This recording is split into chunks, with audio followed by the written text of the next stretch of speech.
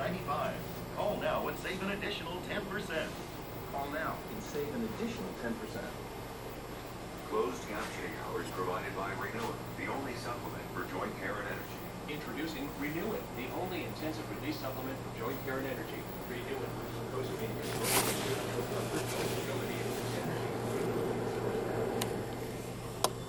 Some good news out of California. The last group of wildfire evacuees is now going back home. The main road to the Silverado Canyon was reopened yesterday, so a few hundred people started returning to the area they were celebrating. They escaped the Santiago fire, which burned 28,000 acres. Firefighters are hoping to have it fully contained today. The evacuees were given brochures on how to live in burned areas and prevent future fires. The Santiago fire is believed to be the result of arson. All right, imagine this. Over 100 cars involved in one massive wreck. It actually happened in California yesterday on a highway there. Teresa Freed from Fresno affiliate KSEE takes a look at the accident and what probably caused it. We had to stop. She was done. And just all hell broke loose behind us. It just kept bam, crash, screech. A terrifying morning for more than 100 motorists involved in a massive pileup along Highway 99. As you'd expect this time of year, the chilly air was filled with fog. About an hour before the accident, 2 miles of visibility. But then suddenly, people here report as they hit the area of Clovis in America on 99, visibility suddenly dropped to about 200 feet. Cars came to a stop. People left their vehicles, some amazingly free of injury. Others rushed to the hospital. 2 people believed to be from the same vehicle. Ayah bingung Ardi, ayah bingung, Pojan ayah bingung, ayah baru nyampe. Somewhere near this truck, hauling live turkeys. The casualty count could have been much higher. Dari Indonesia, Jakarta, looking out for each other. Singapura. That were part of this chaos. Jam It took berapa the ya? time to use extinguishers and have the sense of mind to do Beda that. 1 jam. We've had in past Lebih cepat sana. that died because of the fires that Terus were dari involved. Singapura ke Hong I Kong. gotta hand it to those people that will probably never know who they were. Hong Kong, That was Teresa Freed from Fresno, Turun California terus affiliate KSEE with that report. ke San Police have arrested Francisco. 1 driver involved in the crash. He is charged San with Francisco, driving, ganti but police pesawat. say he didn't cause the accident. Ditanyain macam-macam sama imigrasi. We are talking college football and the Terus ASEP ke really. Yes, okay, the top-ranked team in the country, just don't be number 2. Houston, Texas. State won again, but for the 4th time in 5 weeks.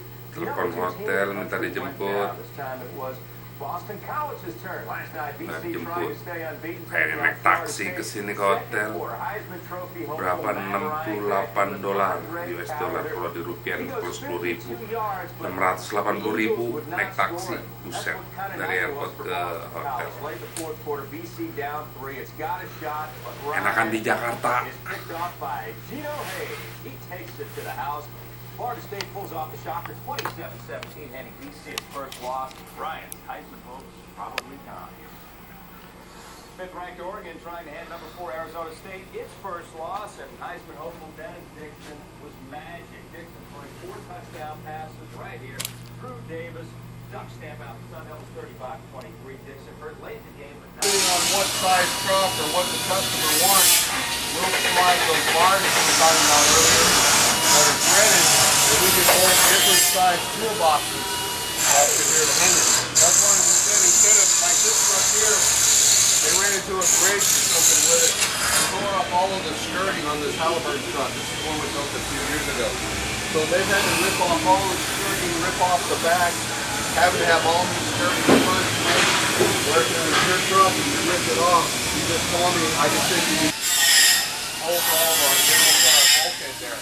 Again, when we come back here and we put in tool racks and everything, we have to have them here. Not the only welding we do anymore on them. We just weld these corners up to finish out the body. So I'm in the process now of trying to see if I can get some type of nice casting corners that'll take out the welding process. We can just butt it up, rivet it, make it cleaner. Especially in terms of field repair. Sometimes you take the rear and much like that. When I go to a springboard casting, you just got straight feet and now one change to build a tool tray, I had my guys come through, unbolt this, so I didn't have to build a new body. Just put the Mercedes tool tray underneath it and just bolt the body down. And then I've got a Mercedes. Pusher doesn't go 4 or 5 walls. no time, sand them and stack them, and then come back in and just start sanding the body. At one time, last year, as busy as they were, they so what do you burn in there? On a set. But it's a special fuel and you burn with the diesel. Yeah. So this one is. So that's about the only difference. So this one is blue tack, but again, like I said, if you guys look, you can see where the PTO is coming off the top of the transmission. Mercedes makes it real nice as far as building a truck because there's so many holes in them. Don't say never. Yeah, they never say never. Yeah.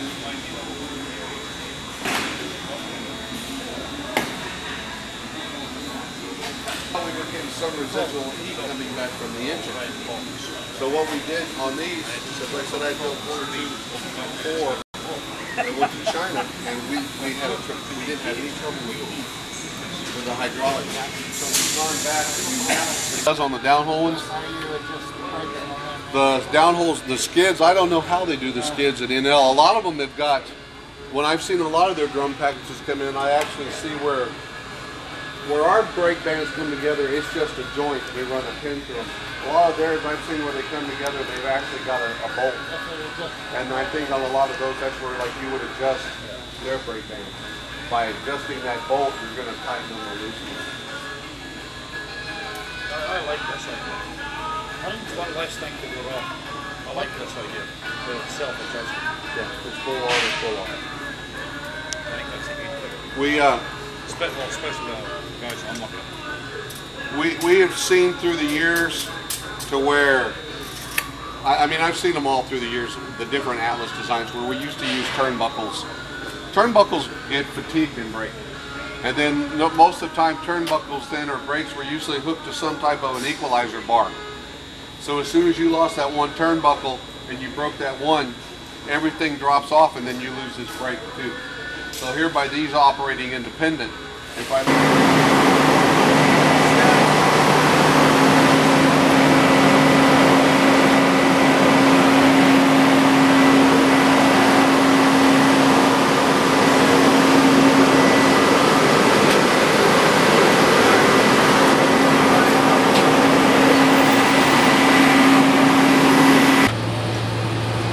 your speed select for your generator set, your frequency panel, all your generator control panels, start, stop, again your AA, engine perimeters, brake override, brake on and off. Again, this one's set up for the large Hoistman's panel, the heater, and the new cover. Cut the slots in this cover are for your chair. You take one of your roll around chairs, you take 2 of the wheels and slide them in there, and then you can put the cord around your other chairs to keep them from rolling around the compartment. So that's why we did that combination, kind of a little footrest and a place to hold a chair. The guys haven't got the light cover back up on here yet. It's behind, it's here in the racks.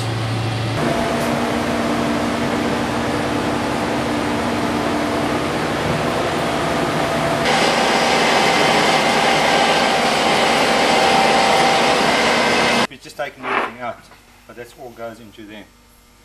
So what happens is your controller, if you start soaking, you actually get oil in, and the servo spool moves over, and then by moving over you can see your swash actually moving from left to right. You see, that is now the pump. Yeah, that's the way it does that. Now on your controller, yeah, you can just move it up and down like that, yeah.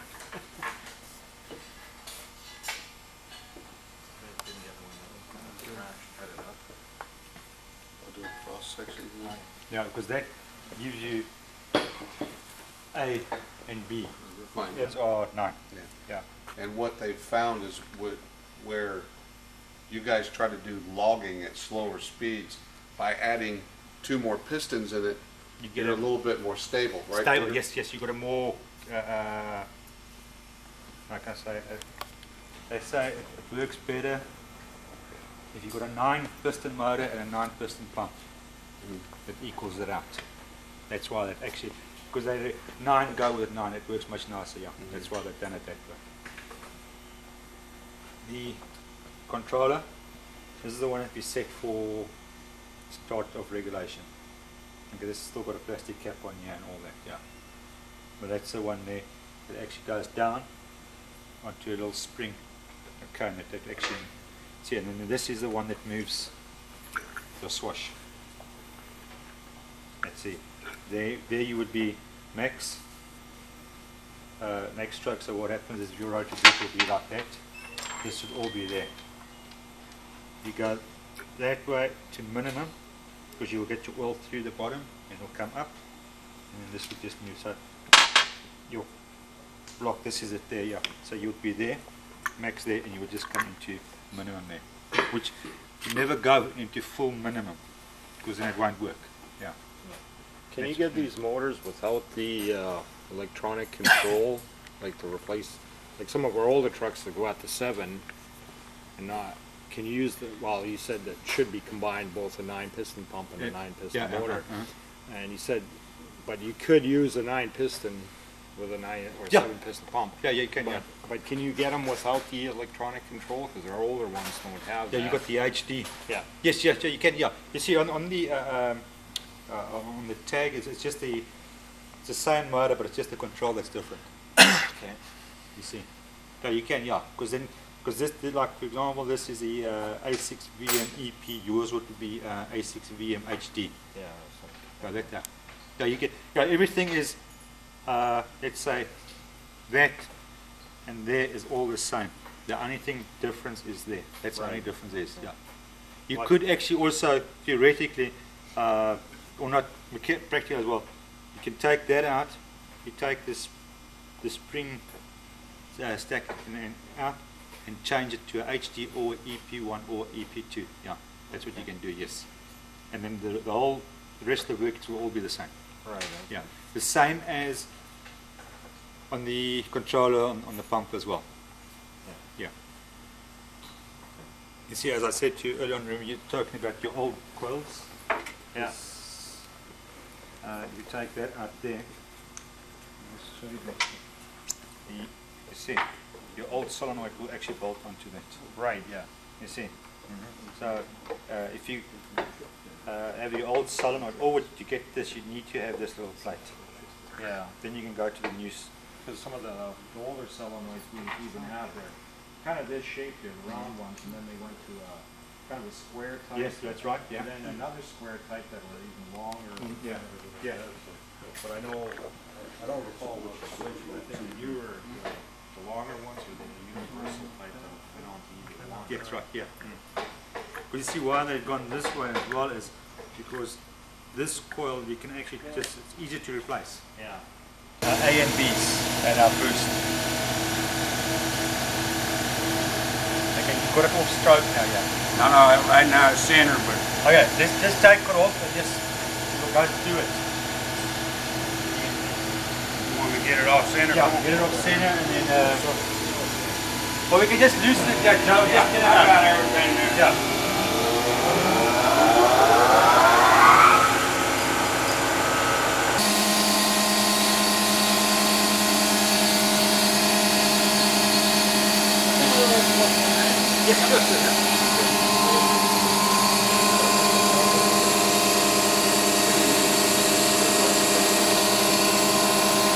Making it stronger.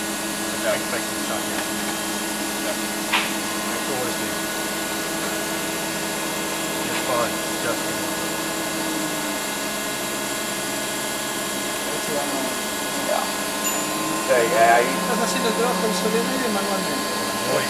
Sí, es un ajuste normal, pero le está diciendo en dónde van.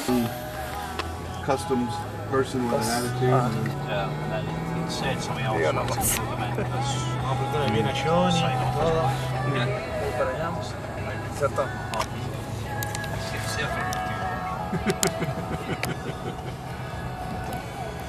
Yeah, they know how to make your life miserable. No, I kind of think it's a lawsuit. We get all the right come in. she was really nice, like, she was asking questions, but straight answers, no problem. Well, like I said, I've been all of the places that I've gone through customs. Like I said, the only time I ever have any trouble going anywhere is going into Canada. Just, you know, I always end up in customs when I go into Canada. You know? Canada is so afraid that you're going to come in and take work away from their people, you know, or something. That if you're coming in to work in Canada, you basically have to have a skill or a trade that isn't available there in the country. Just about. To get a business, to get a work visa, to get in there and work. Now, I ended up, you know, you get a business visa now to get in. Last time I went in, I just went in like a basic visa, you know, and I had some drawings. And I knew they were going to stop me, you know, they always do. So when they pulled me into immigrations, they wanted to know what I was doing. And I told them I'm headed up to Atlas Base in Grand Prairie because they were complaining about some work the company that I represent did for them. So I'm going up there for an inspection and make sure that it's right and that they're, you know, that they're happy with it. And so I had to show them where I was going. I had to give them, show them my business card, you know, and, you know, that my ticket was actually all the way through to Grand Prairie. And after about an hour, you know, and looking at my drawings, and it's like Kuwaiti oil. And when we got to customs there at the border, it's like his cousin was on duty that day. So while all these other guys are sitting there waiting to go through customs, we're sitting in there drinking tea with all of the border agents, with his cousin and all of the border guards.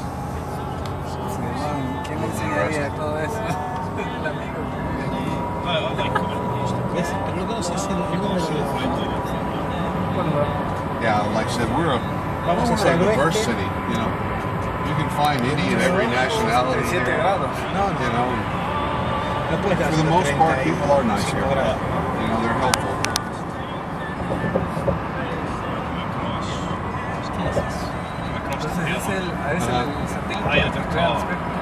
Yeah. Yeah. Then I had to drive down to Corpus Christi. And I got totally lost. Yeah. Because at this filling station, there was a couple of police guys. Yeah.